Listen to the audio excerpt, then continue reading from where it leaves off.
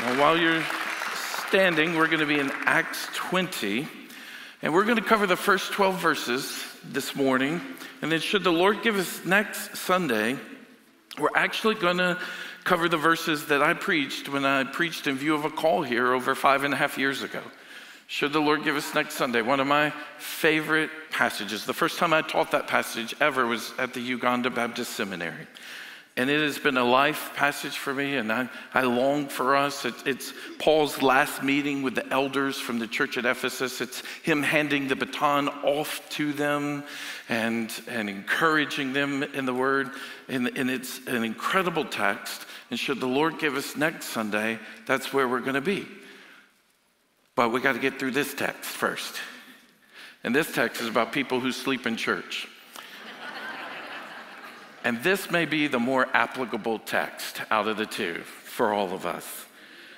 In Acts 20, beginning in verse 1, after the uproar in Ephesus had ceased, Paul sent for the disciples, and after encouraging them, he said farewell and departed for Macedonia. When he'd gone through those regions and had given them much encouragement, he came to Greece. Then he spent 3 months, and when a plot was made against him by the Jews, he was about to set sail for Syria. He decided to return through Macedonia. Sopater, the Berean, son of Pyrrhus, accompanied him, and of the Thessalonians, Aristarchus and Secundus, and Gaius of Derbe and Timothy, and of the Asians, Tychicus and Trophimus. These went on ahead and were waiting for us at Troas. But we sailed away from Philippi after the days of unleavened bread, that's the Passover, and in 5 days we came to them at Troas, where we stayed for 7 days. On the first day of the week, when we were gathered together to break bread, Paul talked with them, intending to depart on the next day, and he prolonged his speech until midnight. Some of you are terrified right now. There were many lamps in the upper room where we were gathered, and a young man named Eutychus, sitting at the window, sank into a deep sleep as Paul talked still longer. And being overcome by sleep, he fell down from the 3rd story and was taken up dead. But when Paul went down and bent over him, taking him in his arms, said, "Do not be alarmed, for his life is in him." And when Paul had gone up and had broken bread and eaten, he conversed with them a long while until daybreak, and so departed. And they took the youth away alive and were not a little comforted. Father, we thank you for today. We thank you that your story can actually be our story. We are grateful that your song can actually be our song. And Father, we pray, because praising you all the day long is difficult at times. There may be some who've walked into this room and what they're dealing with in their families, in their lives, in their workplace, in their home, it may be tempting them not to praise you at any point today. So Father, would you allow your grace to meet them where they are? Would you allow your Spirit to minister to them? Would you allow the hope of the gospel of Christ to prevail upon all of us in this room? That we may be filled afresh, we may be strengthened and encouraged with the hope of the gospel, and that we would go forth from this place with the greatest story there is, singing the greatest song there is. As we come to this text today, Father, would you speak to us through your Spirit and your word? What does this have to do with us? It seems like Paul's travel itinerary from 2,000 years ago. What does that have to do with Tequila, Georgia on a Sunday morning in 2024? I pray you'd use your word to show us. Use your Spirit to show us. Meet with us now, and not just here, God. We beg for your word to go out strong in every sister church across Gwinnett County, across Georgia, across our nation. Use your Spirit and your word. In Jesus' name, amen. You may be seated this morning. I don't know if you've had a moment that was not a finer moment in a Bible study per se, something you look back on, you're like, man, I wouldn't want a lot of people to know about that. Having grown up in the youth group, there were always moments where some youth would say this or do this, and ample moments. How would you feel if you fell asleep in a gathering of believers and somebody else wrote about it in their book and people for generations could read about your Bible study snooze? How would you feel about that? And you may think I'm talking about Eutychus, but I'm not. I'm talking about David Platt. I did not realize till this week, our friend David and I have a friend, Tony Marita. Tony's written a commentary on the book of Acts. We've given it to all our Connect group leaders, and I didn't realize till this week that Tony actually recorded when David fell asleep in our mentor's home once. And now everybody can read about this great spiritual giant who was a Rip Van Winkle one night in a Bible study at seminary. And I often remind David of that when we're together. But he had been working, and Jim and Deborah Shaddix, who I've asked you guys to pray for. Dr. Shaddix is dealing with a very aggressive brain cancer and has had multiple surgeries. And in the process of just trusting the Lord with those things. But they would always, they had groups of guys that they would welcome into their homes and with their wives. And the guys, we would share a meal together, and then the guys would watch one of them's sermon and give each other feedback. And then the ladies would go and they would have a great time. They would fellowship, and it involved no sermons. And having been married to guys who give sermons, they have enough sermons in their lives. And sometimes I was jealous because, especially if I was the one presenting a sermon and Shaddix and Platt and these guys were going to critique, I'd much rather go with the ladies that night and just let's talk about it, girls, you know? But on this particular night, before we always split, we would pray together. And David happened to be sitting on the floor with his back against an entertainment center. And for those of you who have no idea what those were, back in the day, those were fancy pieces of furniture that held our really big TVs and VHS and VCR places. And he, is there, and we kind of go around the room, we're praying, and it gets to Shaddix, and as Shaddix starts praying, David starts snoring. And Shaddix is not deterred by it. He just continues to pray, and David continues to snore. And it continues, they both begin to get voluminous. And listen, I'm going to admit it, I opened my eyes and peeked, okay? And I looked, and no one is near David. No one is in an arm's length of David. I don't know where Heather was that night, but no one is near him.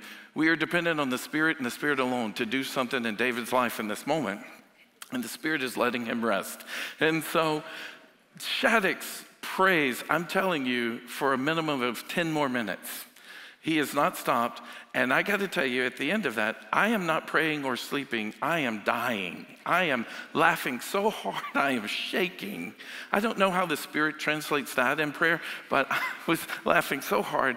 And Shaddix finally comes to the point, he says, amen. And David wakes up in that moment. And we laughed and laughed about it. I'm so grateful.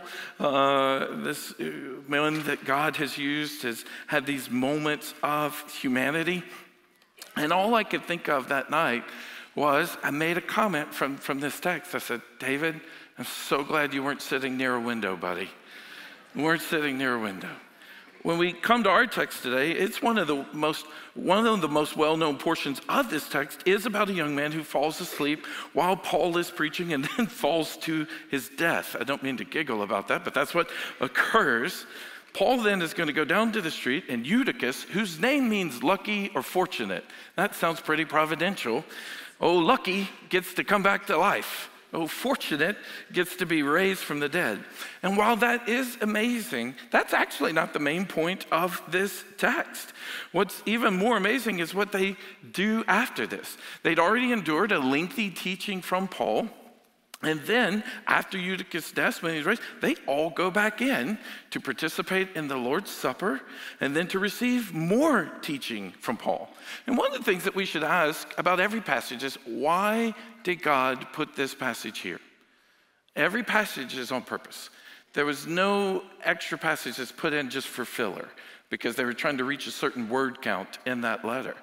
Everything has a reason and a purpose. And so for what purpose? Could it be to teach long-winded pastors wherever they may be, whomever they may be? Could it be an encouragement? You are going to kill your people if you keep talking. Please stop. You don't have to tell me. I know some of you have prayed for the rapture somewhere around point 2 or 3 in some of my sermons. You've prayed that sweet prayer, even now, come Lord Jesus. There's greater chance of that than him making it to point 4 today, right? I know it. If that is the lesson that is to be learned, I can see from this text, Paul didn't learn that lesson. He's like, hey, Eutychus is alive. Let's go. Let's pick back up where we left off. And so between Act 1 of his teaching and Act 2 of his teaching, there was just an intermission where a young man was raised from the dead. And he said, no, let's get back to the big stuff. Let's get back to the important things. Does he include it here to warn those listening to sermons that falling asleep in sermons could be deadly? If so, I would submit that some of you have not learned that lesson. I can tell for some of you, 10 to 11 on Sunday mornings is the most peaceful time of your week. It's always a blessing. I'm grateful for those of you who fall asleep during the singing because I don't feel as bad about that. I put that on Mitch's clicker because I'm like, they were already asleep before I got up, man. So why then does he include this? Maybe he just includes it, say, hey, if you're going to sleep, just know where to sit in the Bible study. Don't sit in a dangerous spot. I think it's included here because it's an example of two things, of God's power and Paul's pattern. Certainly God's power. This young man is raised from the dead, and only the power of God can do that. But the bigger deal is the pattern of Paul giving these people, giving these churches his word. And we get a snapshot at Troas, and should the Lord give us next week, we get a snapshot with the leaders from Ephesus of here's what Paul's giving them. He's giving them the word, and this is his pattern. And as we come to this, it's not so much about sleeping, but it is about stewarding. How are we stewarding God's word? Are we receiving it? Are we relaying it? Are we being strengthened by it? The word encouraged, and comforted is used 3 times in this text. The word encouraged is actually used 27 times in the book of Acts, and that word means to be strengthened. And are we being strengthened in the word? And are we strengthening others in the word? Here's what I love. In his first days of planting these churches, Paul gave the people his word. Now we get to see his last days with these churches. And guess what Paul is still giving them? He's still giving them the word. He's still giving them the gospel. He is in Macedonia. And though it may feel like it to some of you, it's a 6-year gap from when we saw him share the gospel with Lydia and the jailer, and as they cast the demon out of the girl that was full of demons. It's been a 6-year gap in Acts since that first occurred. Some of you would say, it feels like it's been 6 years, Pastor. It does. I feel that.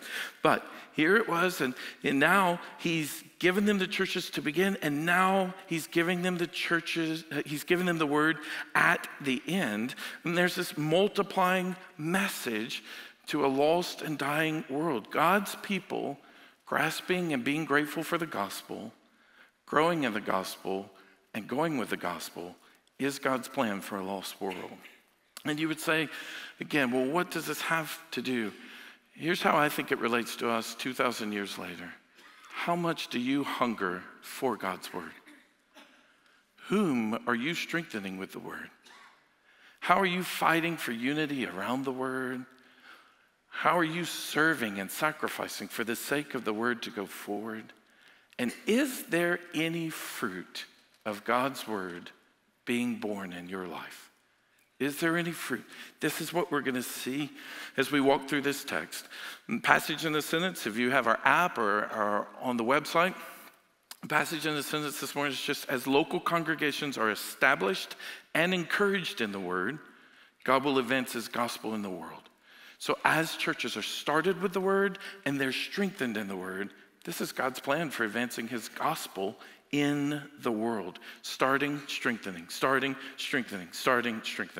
I've written 5 prayer requests this morning, and here's the first one. Lord, please give us a hunger for your word. We're going to start with the main story part of this text. In verse 7 it says, on the first day of the week, when we gathered together to break bread, Paul talked with them, intending to depart on the next day, and he prolonged his speech until midnight. So we're going to pick up on the fact that it's the first day of the week. They're meeting on a Sunday. They're meeting to be around the word and to celebrate the Lord's Supper. It's what they're doing. We're going to come back to those in the final section of our study. But the picture that we want to see is after working all day, so they would have worked all day, they're gathering together to meet. And Paul is ultimately on his way to Jerusalem and then to Rome, and then where he hopes to go is to Spain. He's seen the gospel advance all in the Greek world. He wants to see the gospel advance all in the Latin world. And so he's wanting to move that way, and he knows that he's going through, and he knows he's not coming back to them. If you actually look in verse 25 of Acts 20, he tells the elders of Ephesus next week, "Now behold, I know that none of you among whom I've gone about proclaiming the kingdom will see my face again." And so here he has a moment in Troas, in Macedonia, to share with this church one more time. And I just wonder, if you knew it would be your last time to talk with your loved ones, what would you share with them? What would you give them? What would you offer them? The problem is we don't know when the last time is going to be, which is why we should maximize every time. Maximize today. This could be your last Sunday to meet with your Connect group. It's a great Sunday to encourage one another in the Word. And this is what he's doing. He's using his Word to equip them. If you look again in Acts 20 and in verses that he tells it, look in verse 21.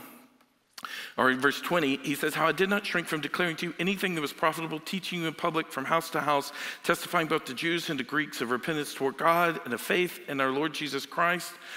In verse 26, he says, "I testified to you today, I'm innocent of the blood of all, for I did not shrink from declaring to you the whole counsel of God."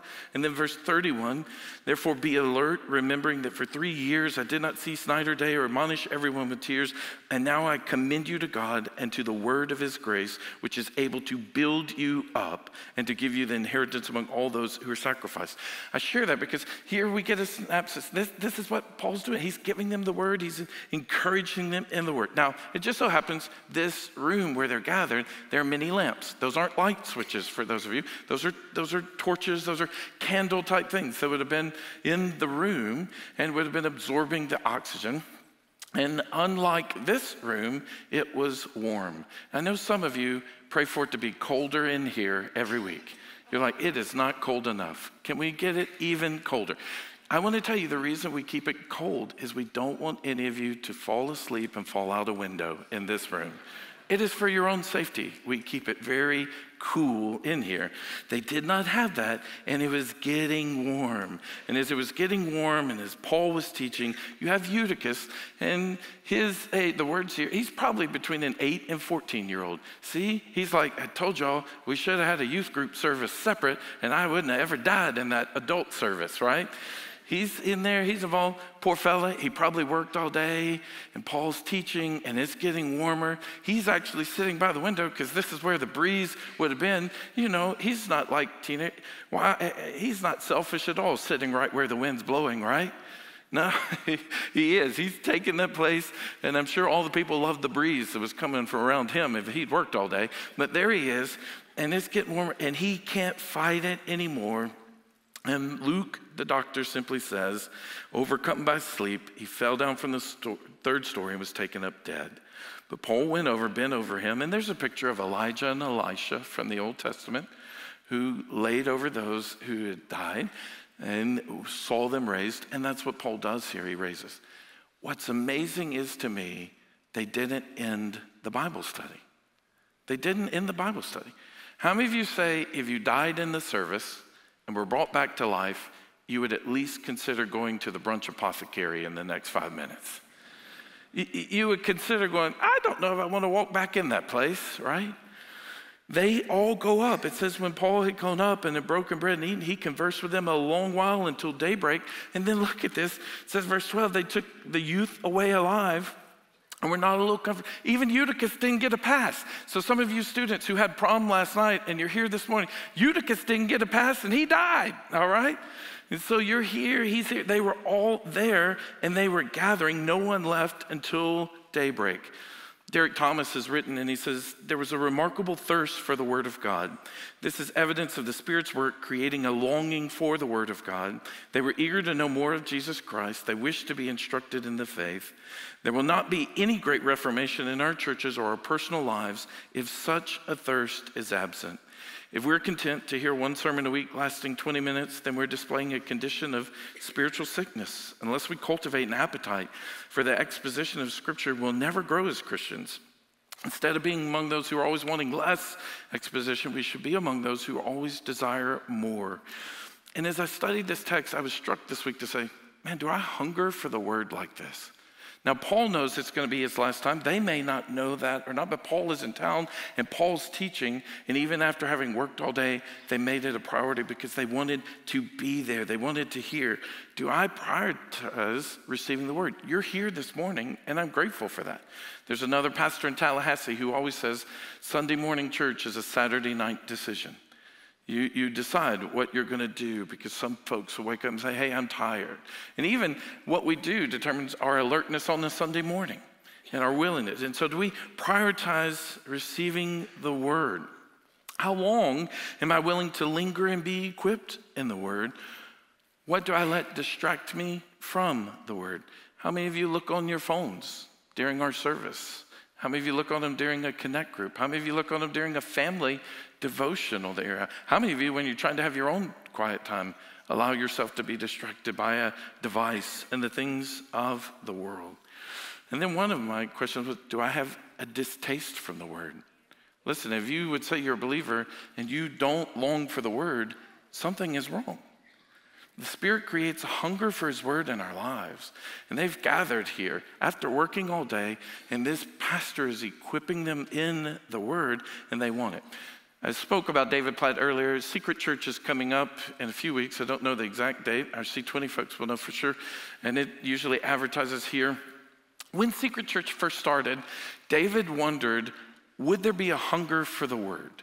And would there be those who would be willing to gather and really not have a lot of other elements, not a lot of singing, that some of it has changed a little through the years where there's some singing and especially praying, but mainly he wondered, would there be anyone who just hungered for the word?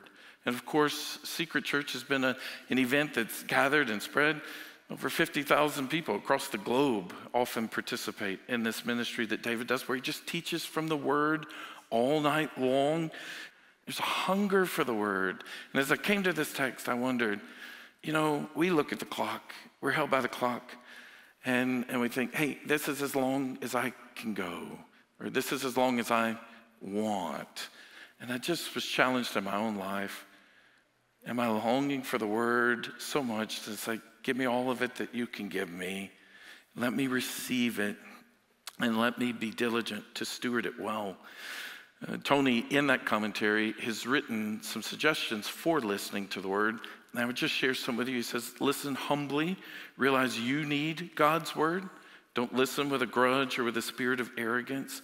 Don't even allow familiarity with the text or even with the speaker's general message to block your desire to meet Christ in the scripture. I can't tell you how many times I've studied Noah's Ark and I've learned something that I didn't know before. There's something there. And sometimes we let familiarity be like, oh, there's nothing new to learn. Friends, there's always something new to learn in God's word. Listen intently. Do whatever you need to do to stay focused into the message. Listen biblically. Use your mind to weigh what's taught against what you know from the rest of the Bible. Listen personally. Listen for yourself, not just someone you know who probably needs to hear this. Listen communally for the good of your brothers and sisters. There may be something you hear that you are going to pick up to share a word that someone does need that you can encourage them. Listen missionally. Don't just be a receiver of the word, be a steward of it. Listen practically, thinking about ways your life should change or your behavior based on what you hear, and then listen gratefully. This is God's word given to you. And so my prayer is, I looked at this, man, Lord, give us a hunger. Give us a hunger. We want to gather. We want to sing the word. We want to pray the word. And I'm never in a hurry in this room because there's only one time that we all actually come to this campus and do this in a week. And I don't want to sacrifice the singing. I don't want to sacrifice the praying. And I certainly don't want to sacrifice our time in the word. Now, that doesn't mean that I can't do it better or that I can't get better as a communicator or I can't be clear. Those are all things, believe it or not, I still strive for every week.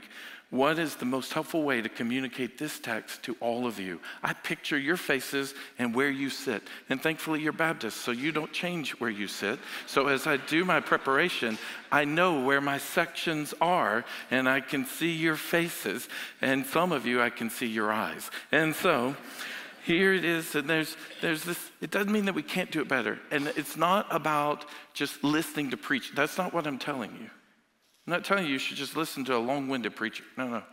What I'm saying in each of us, we should have a hunger for God's word because God's word meets something in our life that nothing else can be a substitute for that. And do you have that hunger this morning? That's all I'm asking. Are you willing, if there was an all-night study of the Word, to sit through that? Are you willing, if we were going to meet together every day?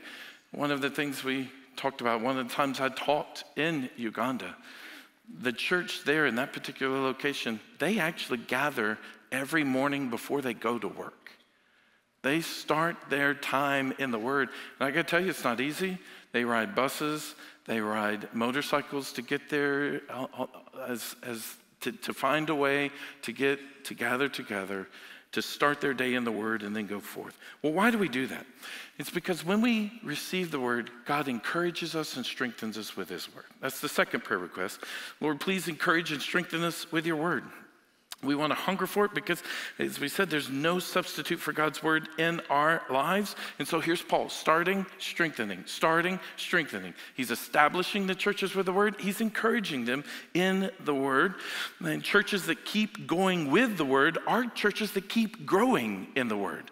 So churches that are going to go forth this week with the Word are those that are growing in it day by day by day by day.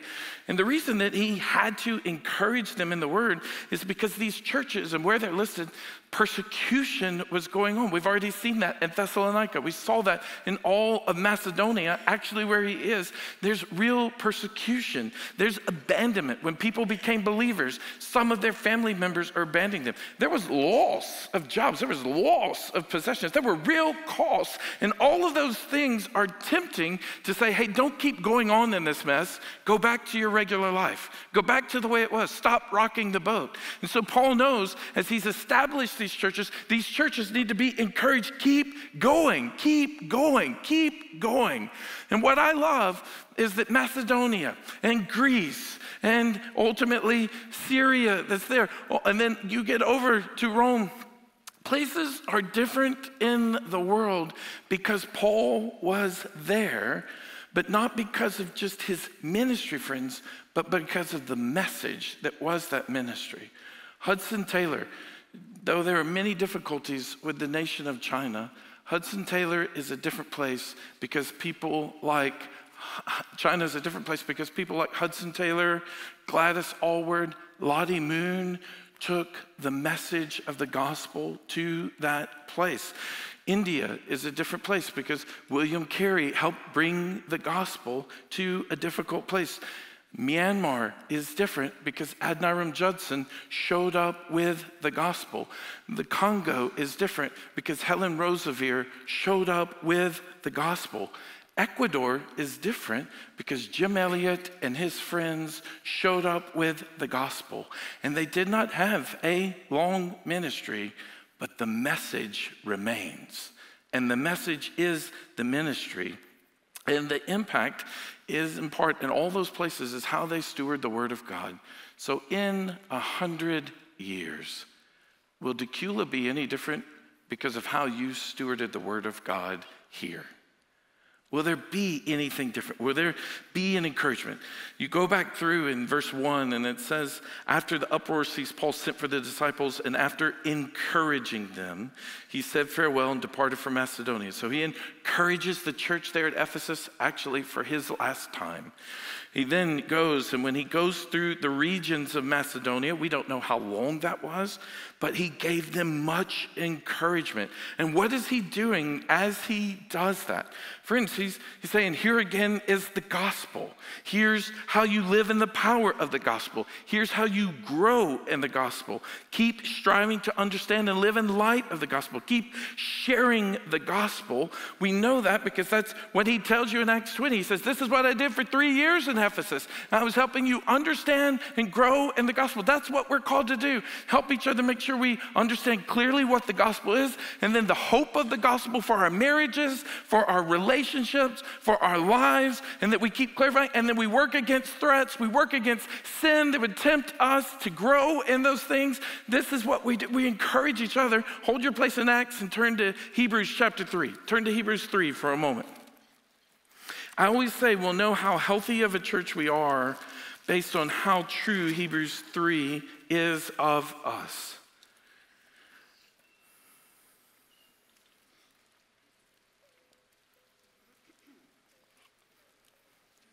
Hebrews 3, beginning in verse 12. Take care, brothers, lest there be in any of you an evil, unbelieving heart leading you to fall away from the living God, but exhort one another every day, as long as it's called today, that none of you may be hardened by the deceitfulness of sin. For we have come to share in Christ, and indeed we hold our original confidence firm to the end. Friends, you'll know how connected your Connect group is based on how many days of the week you encourage each other in the gospel. You'll know how healthy we are as a church based on how serious we take this. How many of you have ever found that sin takes a day off? How many of you have ever found a day where you weren't tempted to sin at all? Sin never takes a day off. The flesh never takes a day off. The devil never takes a day off. The world never takes a day off. The church should not take days off from encouraging each other in the gospel. Not only, this isn't about just receiving, that's what makes you a project. You've already received the gospel. This is about growing in the gospel, being reminded, having your heart recalibrated to the beauty and wonder and the hope. You aren't called to live and be good people in Decula. You are called to be gospel people. The hope isn't that you make a resolve in this room to do better or be better. The hope is that you find the resources in Christ, and in his power, you go forward. And that's what we're called, to remind each other and to encourage each other and to strengthen each other, because our hearts are fickle. Every day they wake up, and the very first thing, friends, they're tempted to be selfish. They're tempted to only want to serve themselves. And so this is what Paul is doing. He's going back through all those churches and he's encouraging them. We never get over the gospel. We go deeper into the gospel. The gospel becomes deeper and wider and broader and ministers, and we understand more the hope of it. We understand when Paul says, therefore, he gives us the hope of how we're supposed to do whatever's coming next. When he says, by God's mercies. How many of you need to be reminded of God's mercies each day? How many of you are thankful that his mercies are new every morning? How many of you feel like you used them up in the first 5 minutes? Yeah? You're never going to use them up. They're going to be there. And we have to remind each other, keep looking to Christ. Don't choose sin today. Choose Christ. I know that some of you have group text. I know that some of you have ways that you communicate with each other. Man, communicate, live for Jesus today. Look to Jesus today. Hope in Christ today. Find the strength that you need. And so he's strengthening with the word. He also strengthens them through the writing. During this time period when he's here and he's visiting these churches, this is when he says he's going to go to Greece. In verse 3, there he spent 3 months. When a plot was made against him by the Jews, was about to set sail for Syria, he decided to return through Macedonia. He spent 3 months in Corinth, and that's where we know for sure that in this time he wrote 2 Corinthians and he wrote the book of Romans. We quote from 2 Corinthians at the end of every service here. His ministry with the word still impacts every Sunday at Hebron Baptist Church. And then the book of Romans. Any of you ever been encouraged from the book of Romans? And this is where it was. And so that sharing of the word and that writing of the word to strengthen us. And Romans 1 through 11 is, here's the gospel. You can be justified not by your works, but by his works. You can be justified by faith. And that while you were a sinner, Christ died for you. Therefore, now walk in the power of this. And every day you present your life as a living sacrifice to God to say, you have redeemed it. It's yours. That's what he does. And that's what it means to encourage and strengthen each other in the word. But he wasn't just strengthening them so that we could have a holy huddle. It wasn't just so we feel good about ourselves. It's great. We are called to minister to each other. But we have also been called to be strengthened, so we would go out on mission. And so Paul is strengthening them because the plan for Philippi was the church in Philippi. The plan for Thessalonica was the church in Thessalonica. The plan for Ephesus was the church in Ephesus. So as the believers are growing in the word, the believers will go forth with the word, and the gospel will advance through Philippi, Thessalonica, Berea, Corinth, Athens, Ephesus. That is the plan, and the plan hasn't changed, and there is no other plan for Decula.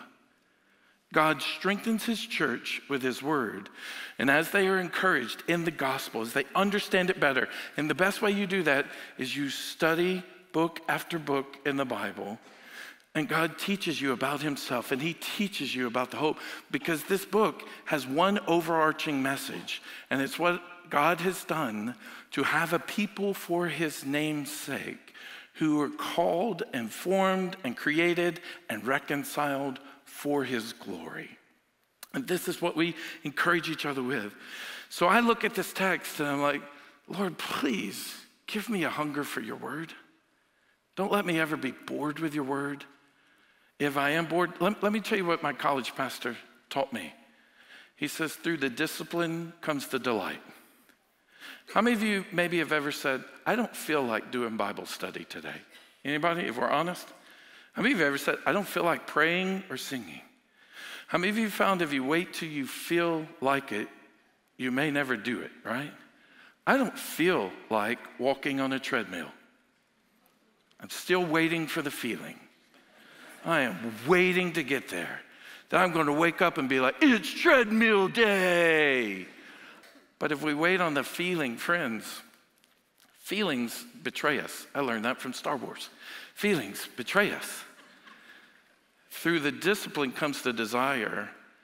Through the discipline to say, I don't feel like going to Hebron today. But by coming anyway, guess what God may do? He may surprise you and minister to you.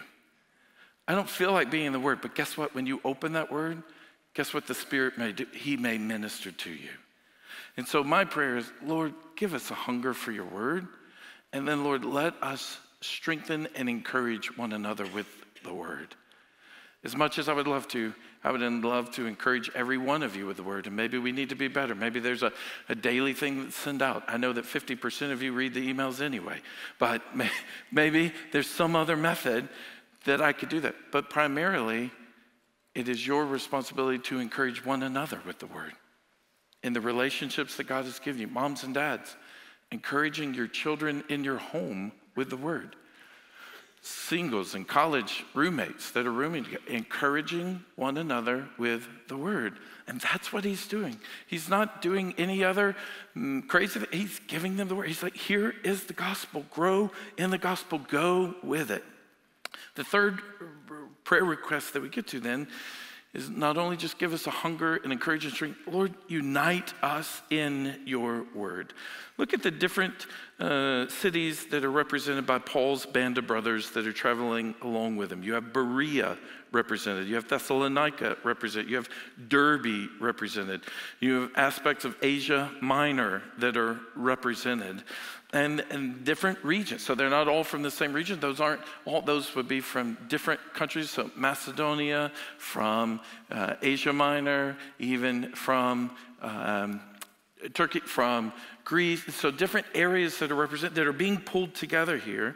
And what I love, there's cultural diversity, but there's committed unity around the gospel. There's cultural diversity, but there's committed unity.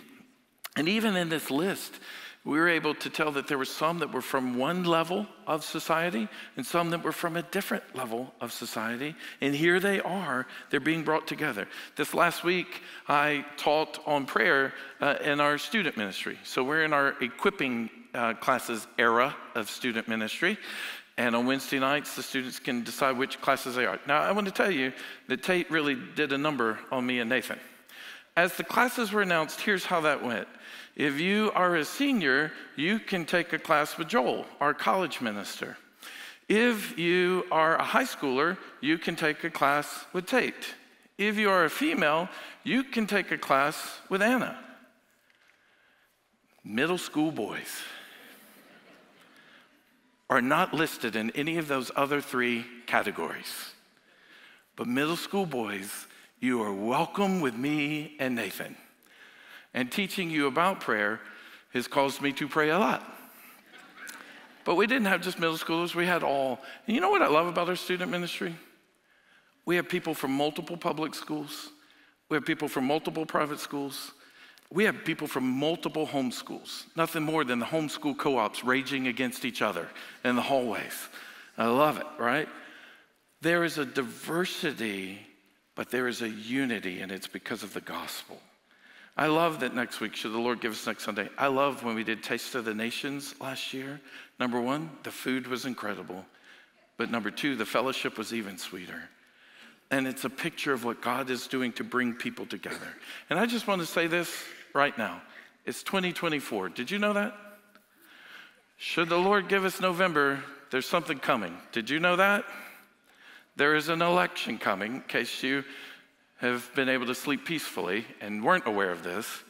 There's an election coming. Here's what I would say, friends. We should fight like warriors not to let anything divide us ever, because we're so united in the gospel. We should have a commitment that we never let politics divide us. Should we back candidates we hope will represent Jesus? Yes. Should we vote? Yes. Should we worry? Never. Because you know who reigns over our country? God. That's who reigns. Should we be as diligent as we can with the processes? Yes. Should we ever let them divide us from brothers and sisters in Christ? Never. We should be united around the gospel. And I wonder, friends, here's this unity. Guys who would not have been together for any other reason, from different places. And who is that, friends? If you look at our youth group, who is it that's going to come in who may not connect with anyone else for any other academic or athletic or artistic reason, but because of the most important reason, Christ has redeemed us all? Who is it that's going to come in? And are we willing to fight to preserve that unity? And so, where are we in that? Are we being unnecessarily divided right now from people in your Connect group? And you shouldn't let it be the case, because we are united in the word, which gets us to the fourth request. Lord, help us to support and serve your word. What they're doing together is they're serving, and they're ultimately going to take an offering to Jerusalem together.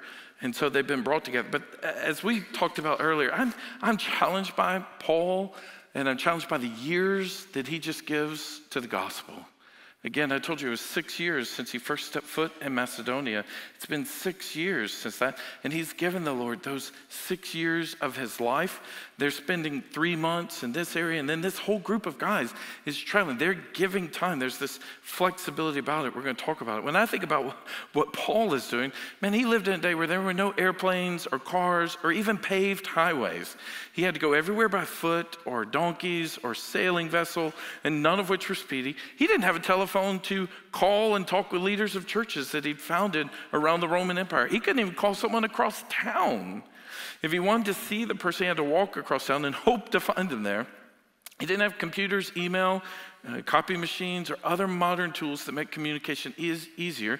He spent many years in prison, many years of his ministry in prison, unable to move about freely, but he contended with fierce opposition both from outside and inside the church. And yet after 25 to 30 years, here's this lasting impact because his life was given to serving the sake of the gospel. And if it means I'm in Corinth for 3 months, I'm in Corinth for 3 months. If it means I have to be in prison in Philippi for a night, I'm in prison for Philippi for a night. And then these other brothers, they left their families. They left other jobs that I'm sure they had because they were part of getting this offering ultimately to Jerusalem to support the church there and the work that was there. And I just come back to, what does our availability and flexibility look like for the kingdom of God? Do we just say, hey, here's my plan for the next 6 months? Here's what I'm going to, well, Lord, I know someone needs to do that. Can't be me. I've got this job I got to do. Or I got this responsibility. And I'm just challenged. And what am I willing to do? What lengths am I willing to do to serve so that the word can go forth? And then again, as they bring this offering, they're giving sacrificially. They are serving and they are supporting. Everyone who is a member of this church, you should give cheerfully and sacrificially to see the gospel advance. When we put together our budget every year, we don't put together a budget to just accommodate staff. We actually discuss with you, we pray with you, because in the end, the real question is not, what should we do? What numbers should we put on a piece of paper in order to just be a group? Friends, the question is, how do we steward the resources God will entrust to us this year in a way that will be for the greatest good in our neighbors and nations and for his glory? And friends, we have to give cheerfully and sacrificially in light of that. And then are we doing that? Are we supporting the word, giving our lives to be free however the Lord needs to use us, wherever, whenever, for however long? And are we giving cheerfully and sacrificially so that the word can go forth? You may not be able to go to student camp, but you can sponsor students going to camp this summer to grow in the word. What does supporting and serving the word look like in your life, friend? Which gets us to the last one. Lord, please bear fruit through your word. The band of brothers that we've mentioned, they are all from churches, almost all of them are from churches that Paul planted. What a cool fruit to be born out, that he had gone and started and strengthened, and now they're strengthening and supporting, seeing the gospel multiply in those places and the work that's there. Another fruit is in verse 7. It says, on the first day of the week, when we gathered together to break bread. You see, it's the fruit of these places were changed by the gospel. They did not meet on the Sabbath because Christ rose on the first day of the week. So they live now in light of the life, death, and resurrection of Jesus. And this is the first place in Scripture where we see the church is doing. He tells you on the first day of the week, we're doing what they would do. They're gathering, and they're gathering to break bread, and that there was a commitment to it. That's fruit of the word being born out, that they're lining their lives up with the reality of the gospel of Jesus Christ. They're breaking bread because Jesus said, hey, do this and proclaim. Do this and remember. So they're breaking the bread to say, we haven't forgotten what Jesus has done for us, and we're going to proclaim Jesus is coming again, and you need to be ready for when Jesus comes. And we're going to proclaim to you that Jesus is our life, and that is fruit of the word bearing out as they practice what Jesus told them to do. He told them, hey, go into all the nations, making disciples. He said, baptizing them in the name of the Father and the Son and the Holy Spirit, and teaching them to observe all that I've commanded. And here they are. They're gathering and they're celebrating the supper. They're observing what he's commanded, and then they're going forth. They're ordering their lives.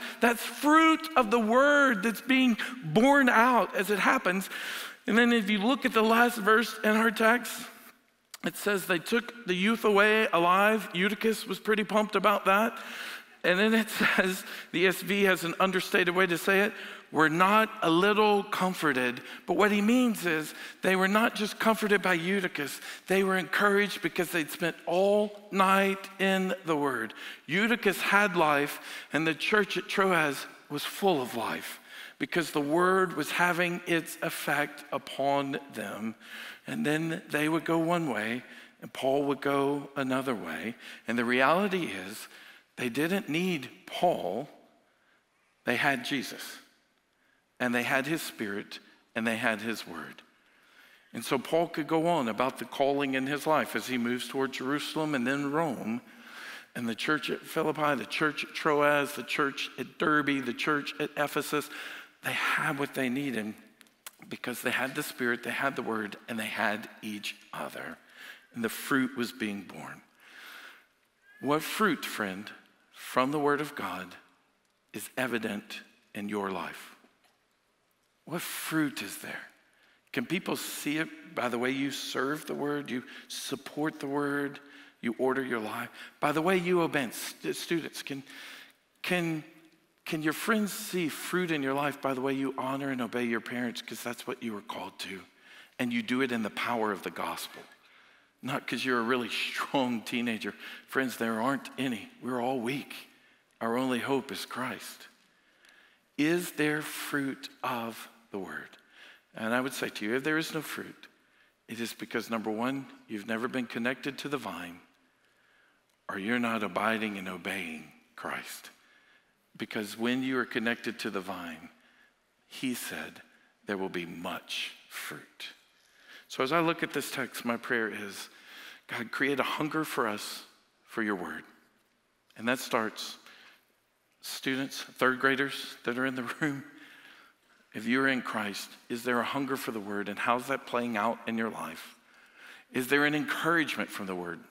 Some of you are about to go to connect groups. You're going to have an opportunity to encourage and strengthen each other in the gospel. Are you doing that? Are you taking advantage of that? Are you going to do it again on Monday? Are you going to do it on Tuesday? Is there a serving and support? Is there a unity around the word, and you're fighting to be quickly reconciled to others, because look, we're going to sin against each other. We are. We are sinners. There's sin every day in our house because there are people in our house, okay?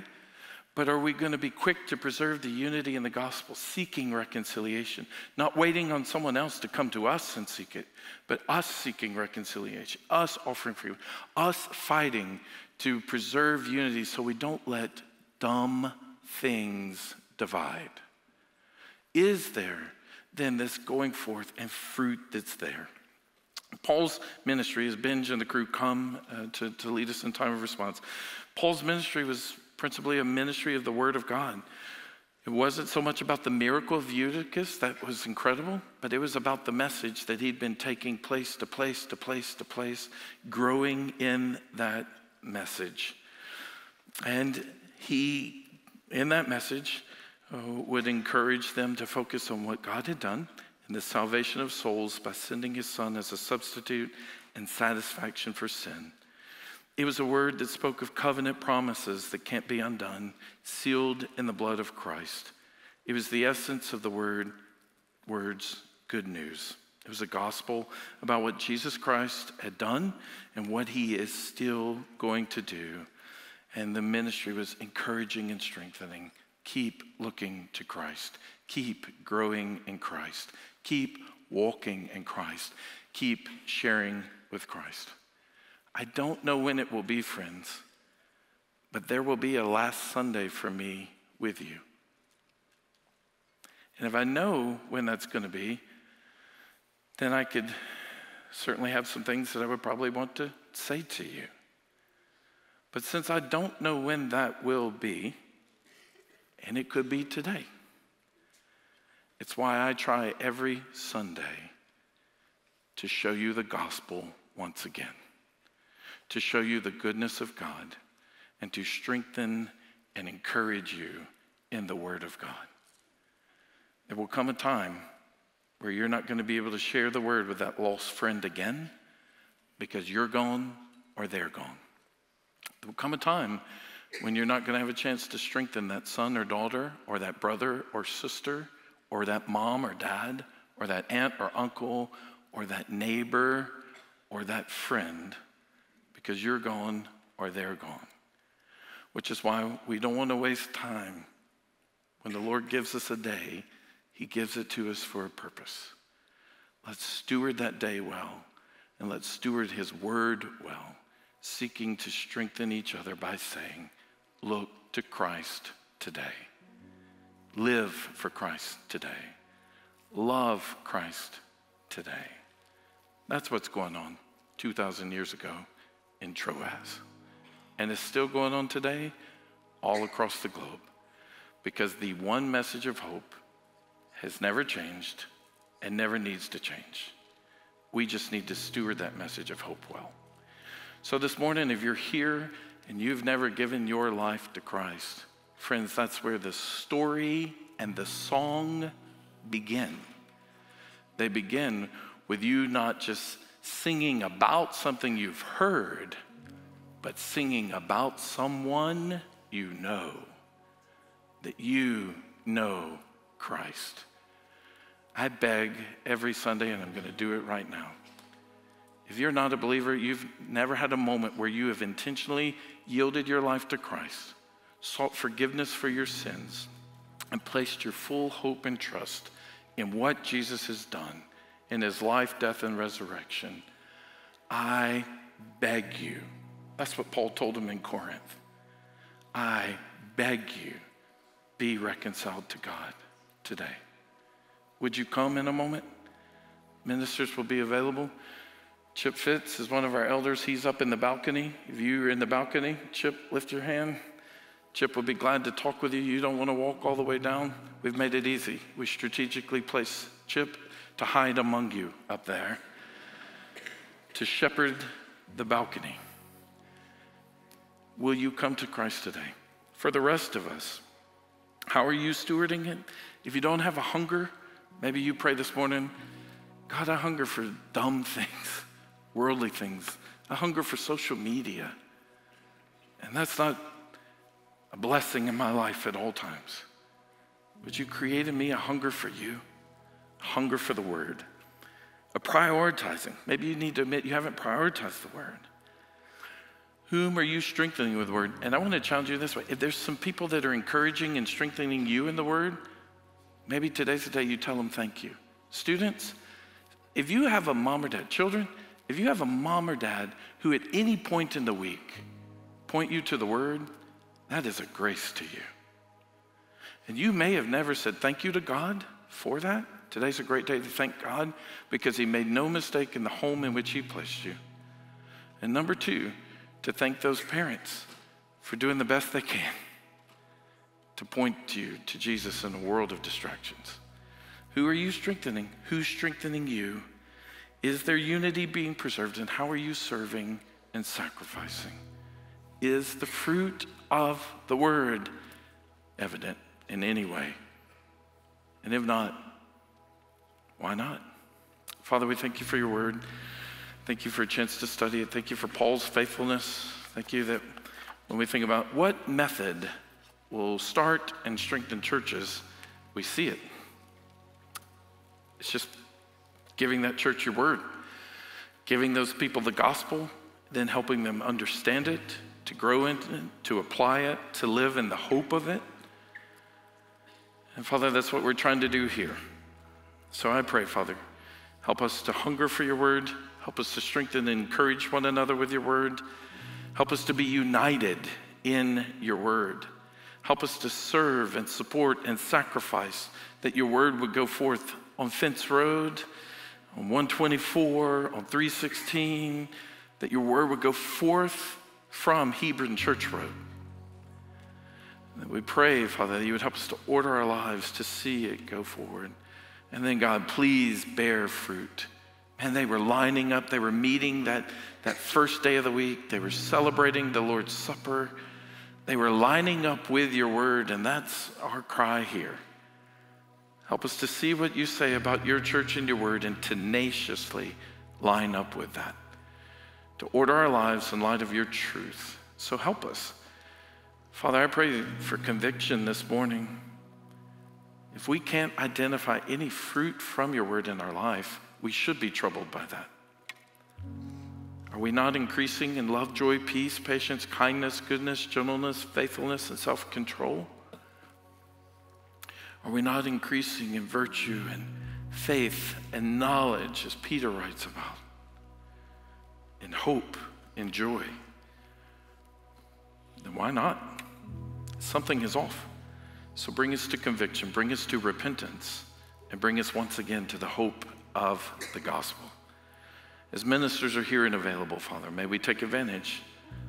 May some come to Jesus for the first time today. It's in your name we pray. Amen.